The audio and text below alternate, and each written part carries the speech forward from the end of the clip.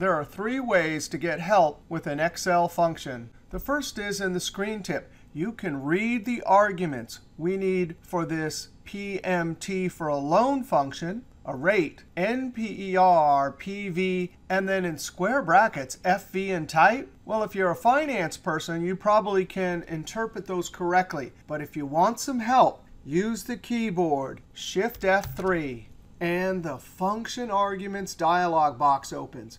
Rate is selected, and down here, it tells you exactly what you need, including annual rate divided by 4 if it's for quarterly payments. As we click through, the description changes.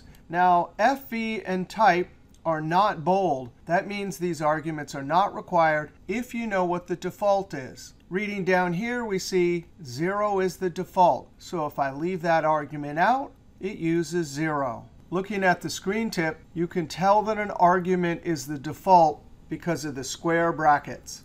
The third way to get help is there's a hyperlink right in the screen tip. The blue function name, when we click, it opens up help with much more description, including examples at the bottom. Now, all of us know how to use the sum function, but the keyboard for the sum function is Alt equals. What? How come it didn't get all the numbers? Well, I might not know the reason, but I can redirect it.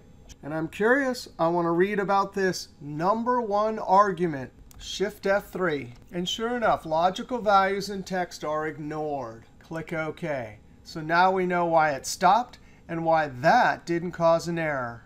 So remember, you can get help with the screen tip, Shift F3, or the function hot link.